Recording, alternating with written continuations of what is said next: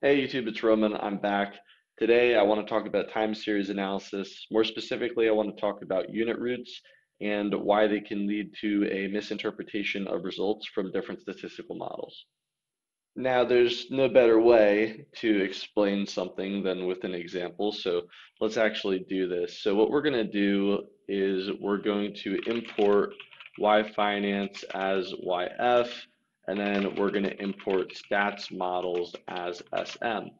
And we're going to see if we can create a linear regression model to forecast the closing price of a stock for the following day using today's close. Let's go ahead and get some data.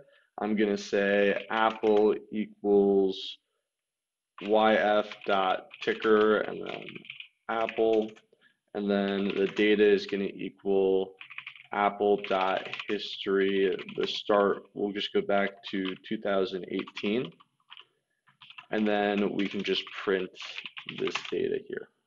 Okay, cool. So now we have the open, high, low, close for Apple going back to 2018.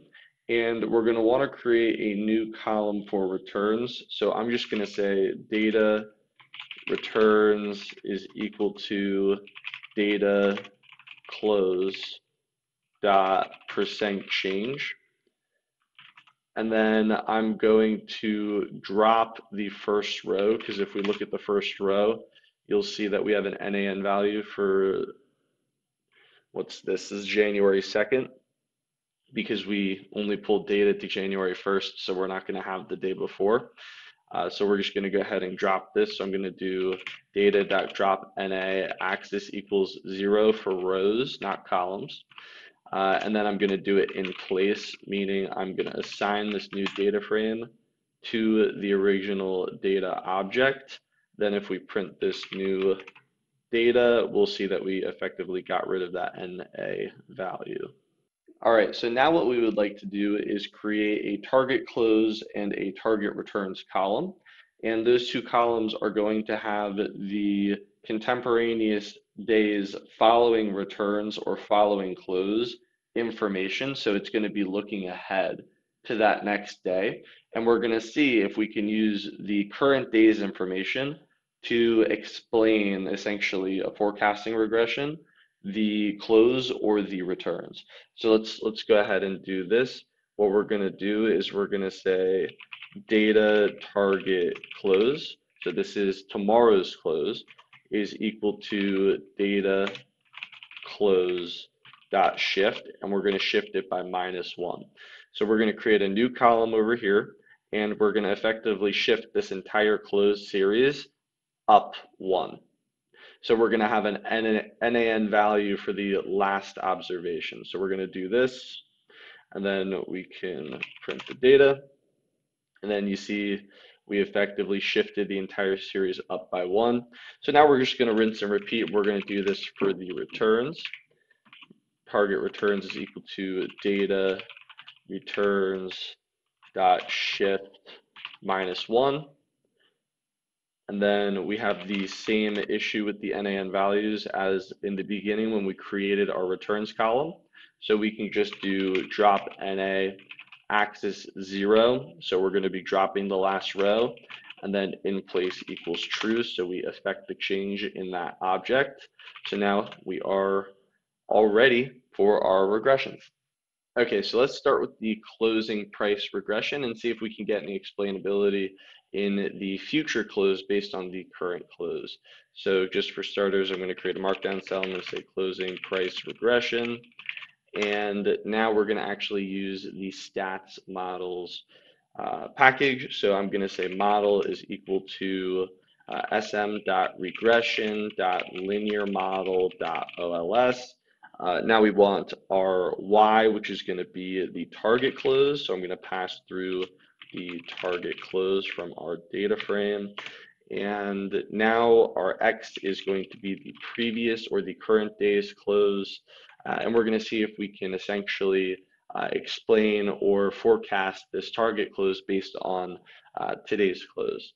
Now, just so we don't have to deal with the consequences of not adding a constant to the regression, we can add a constant to our X series by saying sm.tools.tools.add constant. And then we can effectively add a constant to that series. Now we can go ahead and fit this model by saying r is equal to model.fit. And we can print our results by saying print r.summary. So I do want to just sprinkle in and touch on the idea that this is the moment that every quantitative researcher, every mathematical modeler, if you will, is kind of looking forward to and seeing if their hypothesis is validated on some sort of fundamental statistical basis. And, if it's not, then we're not going to go out of our way to try to correct the hypothesis in this phase, because this phase is more of like a validation, right? So we're not actually trying to fix anything here. There's nothing wrong here. This is what's explaining what we thought would happen. So we're not going to correct in this process, that is, in this back testing process, if you will. If we get poor results here, we would want to go back to the research process, back to the hypothesis, and say like, hey, why did we think this was the case, and why is it not the case, and then correct from there. Let's test this linear regression, and all right, we got an R squared of 0.998. I'm gonna quit my day job. I'm gonna quit YouTube. I'm gonna go retire to a beach in the Bahamas. I can forecast the closing price with 99.8% explainability, and that's it. This is my last video. No more quant. No, I'm kidding. This is it's not the case. It's just doing my best take at a bit, but so we have this really high R squared value, right? And a very high adjusted R squared value. This is just a simple like summary printout for a linear regression. And we want to ask ourselves this question, why is this R squared value so incredibly high?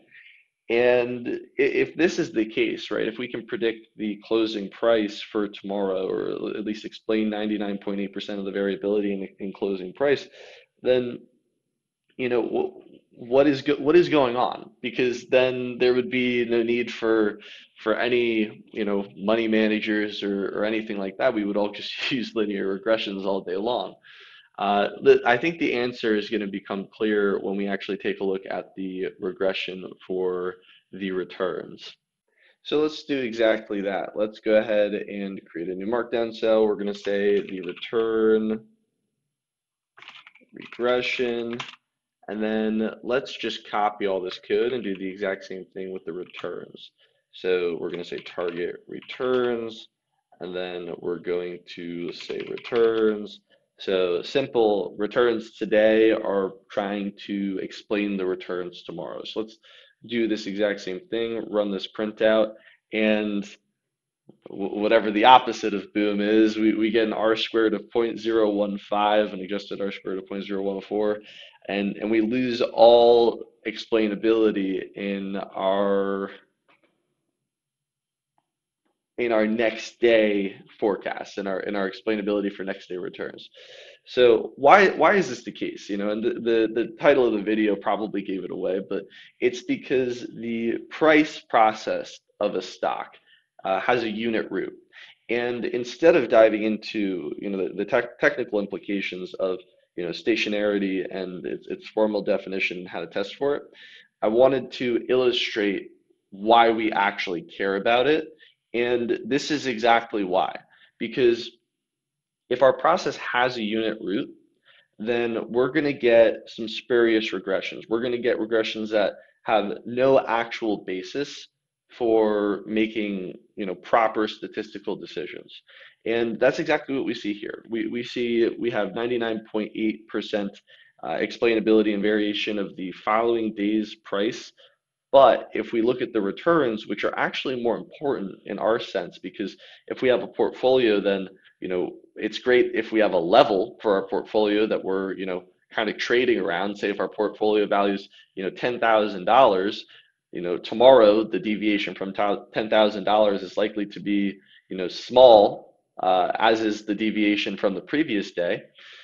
But the returns are something that can change quite a bit, across time. It's not necessarily guaranteed to stay all positive, stay all negative. We have periods of higher volatility that tend to lead more volatility. That's called volatility clustering. Higher volatility generally is contemporaneous with negative returns. These are all stylized facts of the market that we'll go over in more depth over time. But the moral of the story is that unit roots can cause significant problems in statistical models. And these linear regressions aren't the only models subject to issues when using, processes with unit roots. I think the most natural next question that arises is, okay, Roman, I have this process, it's got a unit root, but I still want to model it. How should I go about doing this? What should I do? How do I get rid of this unit root? And what you can do is essentially what we did in this video, though what we did is more concrete in terms of a price and then the return.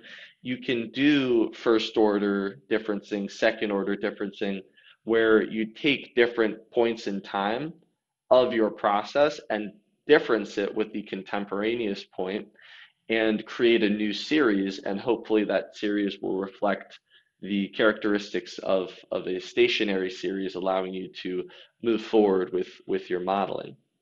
I hope you enjoyed this video. This was meant to be a quick kind of overview and an introduction to a very serious time series analysis topic that is very confusing. I mean, it's something that you're not going to spend necessarily a lot of time on in a time series analysis course. They kind of just push you through and get you to learn everything from their seasonality or Riemann models, the autoregressive stuff, moving average stuff. They're not spending a lot of time on necessarily the application and the implications of the application. So hopefully you found this helpful. If you have any specific questions, of course, leave them in the comments. I'm happy to get to them, and you can always shoot me an email. I'm happy to answer any even more specific questions there. If you have any suggestions for future videos, feel free to leave them below as well.